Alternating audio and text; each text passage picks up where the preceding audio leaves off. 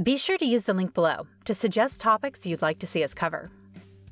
I had done a video on the British band EMF, and I noticed several comments suggesting I do a video on the band Jesus Jones, so here we are. Best known for the early 90s hit Right Here, Right Now, the song wasn't really representative of the type of music Jesus Jones made. The group combined dance rhythms and guitar with a new way of sampling. Frontman Mike Edwards would tell Loudersound, "Back in those days, putting dance beats on rock music wasn't really done, so it meant that you had a wide open field in front of you to carve your own niche. Like EMF, Jesus Jones was hailed as the next big thing, but they seemed to fade away after a few albums." Let's explore what happened in today's video.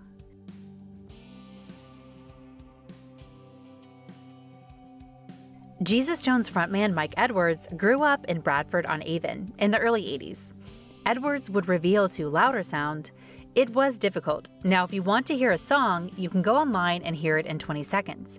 Back then, I'd have to save up my money and get on the bus to Bath to buy one record. And then it'd be another hour back home. Getting hold of music was really difficult. Going to see bands was difficult. The access to music was really tricky, and you relied a lot on the music press and the radio in a way that people don't now." Some of those early bands he was exposed to didn't really shape the music he'd go on to make with Jesus Jones, telling Loudersound that he saw early incarnations of Iron Maiden and Whitesnake. It wasn't until he moved to London in 1985 that he discovered a whole new world of music, including groups like Pop Will Eat Itself and The Shaman. Couple this with access to the music weeklies like New Music Express and Melody Maker, who touted bands like Public Enemy, Big Black and Sonic Youth, and the blueprint for the type of music Edwards wanted to make was born. Edwards would tell Loudersound about his influences. "The music they made was modern and unique without ever sounding difficult or avant-garde. To be honest, that was exactly what I was aiming to do from 1988 onwards. That was pretty much our modus operandi. I didn't want our influences to be blinding obvious. I didn't want them to overshadow what we did." Prior to forming Jesus Jones, Edward and his future bandmates played in a lot of top 40 cover bands. While the gigs paid well, Edwards wasn't creatively satisfied, telling the Orlando Sentinel, "They were guitar bands with no fixed direction, going nowhere. The music had no identity, no strength of its own. It was music just for the sake of it, rather than music with a direction, music with an attitude." Prior to the formation of Jesus Jones, Edward had known the group's drummer, Simon Matthews, from when they were kids and they met in school. The group's other members, guitarist Jerry DeBorg and bassist Al Jaworski, met through friends and through the back pages in Melody Maker. Keyboardist Barry D worked at a skateboard shop, and Edwards would admit to the Washington Post, "The reason he joined the band was so I could get free skateboard clothing." But it was senseless, because about 2 months after he joined, we had to go full-time with the band. He's useless as a keyboard player. Luckily, he only has to play samples. He's very proud of his non-musicality. The band's sound would incorporate rap, house music, 70s disco rhythms, art rock, and many other styles. The group's name would come about in 2 ways. One, it represented a musical rebirth for the musicians, and second, they met a lot of people while vacationing in Spain named Jesus. It was now 1988, and Jesus Jones was born. The band's success was almost instantaneous, with Edwards telling the Orlando Sentinel, "Within 3 weeks of the idea, I had a band. Within 2 months, we got interest from a record company. 2 months after that, we got a deal, and a further 2 months later, we had a single just outside the British top 40. It would be a demo of the song Info Freako that landed them a deal with Food Records. Info Freako, a grungy guitar-driven dance single, made the yearly top 10 in readers' polls in 3 of the most popular music magazines in Britain. Soon enough, Edwards, the band's principal songwriter, was being compared to Pete Townsend and Paul McCartney by the British music press. The band's debut record, Liquidizer, would be put out in 1989. On the strength of this record, the band soon developed a cult following. Edwards would tell Spin magazine, "A third of our music is dance music, whether it involves house or rap or an amalgamation of both. A third of it is pop music. The other third is completely different avant-garde, maybe even an avant-garde approach to sampling."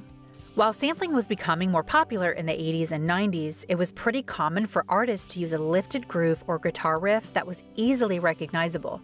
But for Jesus Jones, they would transform that sample to the point that it was unrecognizable or choose obscure material, with Edwards telling the New York Times, I do things like take a woman's voice, play it 3 octaves below the original pitch, and make it loop backwards until it sounds like nothing else on earth, he said.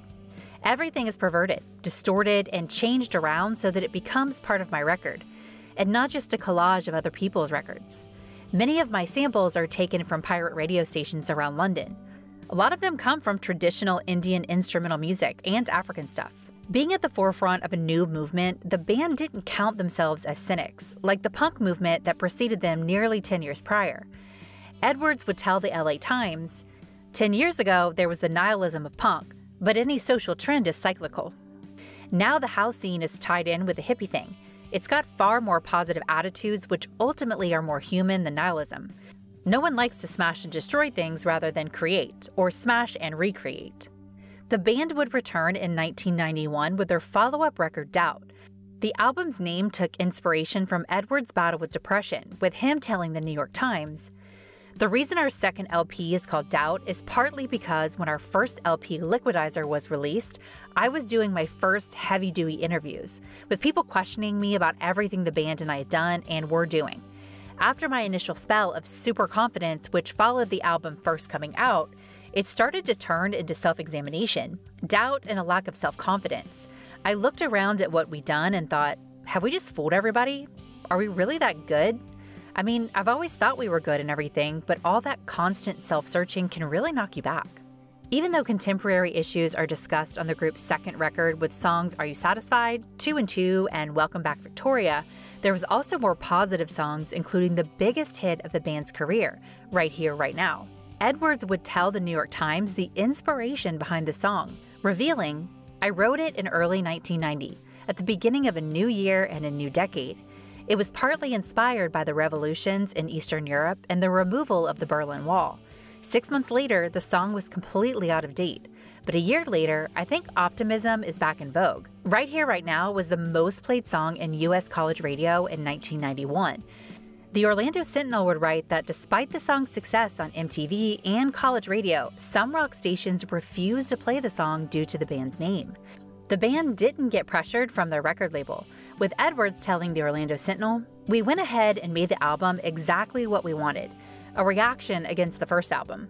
The first album had one single direction, as the first album should have. I think what we've done on the second one is we've shown people we can do anything we want to. If we really want to be a jazz band, a rock band, we can do it. Now we can go ahead and do exactly what we want to do, making a strong statement about what rock music should be about in the 90s, which I think has less to do with the dance rock sound than the influence of dance music on rock music, the techniques of dance music." Surprisingly, Edwards would admit that the band's second record was made for less money than their first and done in only a week's time, with Edwards telling the Orlando Sentinel, "We're signed indirectly to EMI with an unlimited supply, as the Sex Pistols would put it. We have as much money as we want. The choice was mine, to make it in a much cheaper studio than the first one, using a fraction of the time. We spent more on mixing the album and the remixes later. We spent more on one video than we did on the recording of the album." The band's second album topped the album charts in the UK, and the record went platinum in America. The band would win Best New Artist in the 1991 MTV Video Music Awards. By 1992, then presidential candidate Arkansas Governor Bill Clinton was running for president and used the song Right Here, Right Now at campaign rallies before switching to Fleetwood Mac's Don't Stop.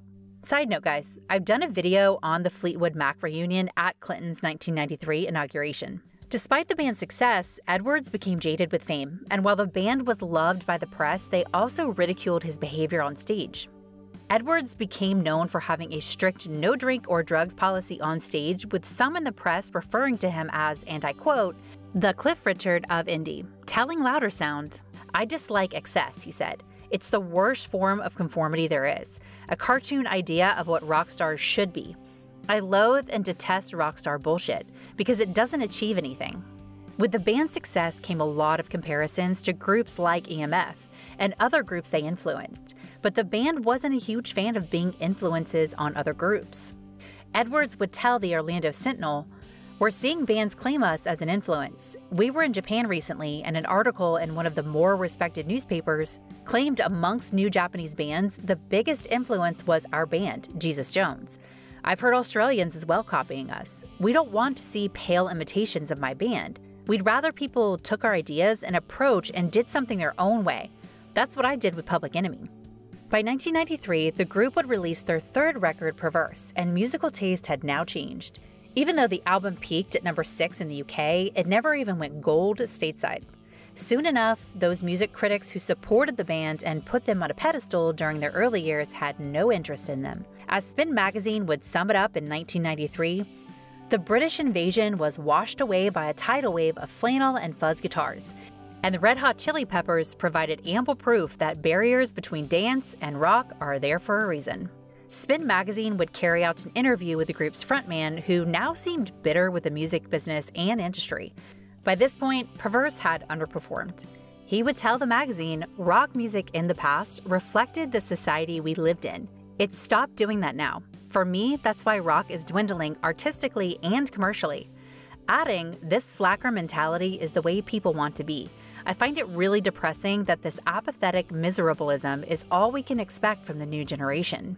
Despite the album's lack of success, Edwards would claim he thought it was the band's best work, telling Loudersound, particularly at that time, everyone was going back to the early 70s for inspiration, and I felt there was still quite a lot to be said about the early 90s.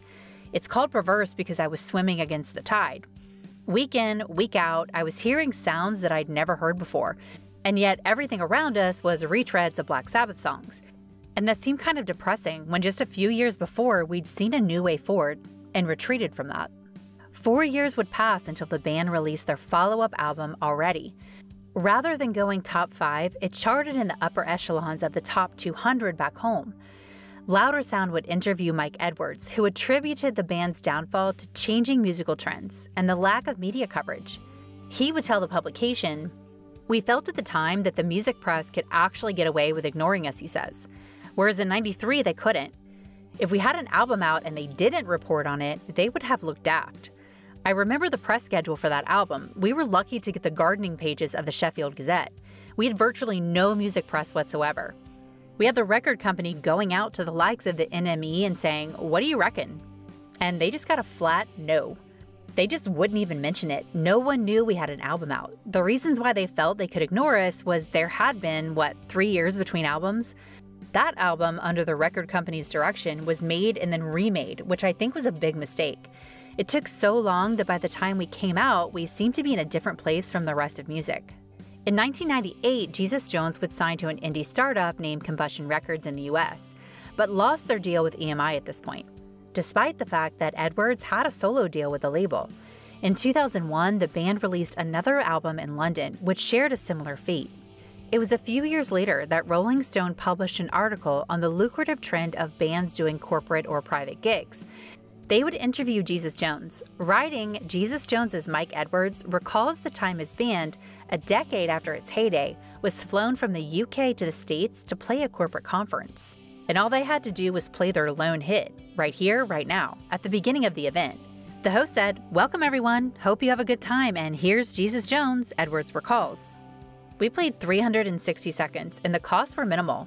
There was always the subtle undertone of, "You're dancing with the devil," or somehow you're a corporate whore.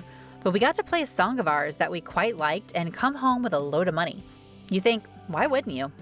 From 2001 onwards, the band continued to tour and would most recently in 2018 put out their latest album, Passages. That struck a more pessimistic tone with the song Where Are All the Dreams? "People who voted for Brexit," he said bluntly. That song is actually the polar opposite of Right Here, Right Now.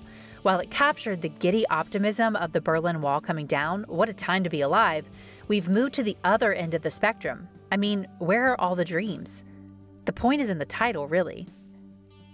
That does it for today's video. Thanks for watching, and be sure to hit the like button and subscribe.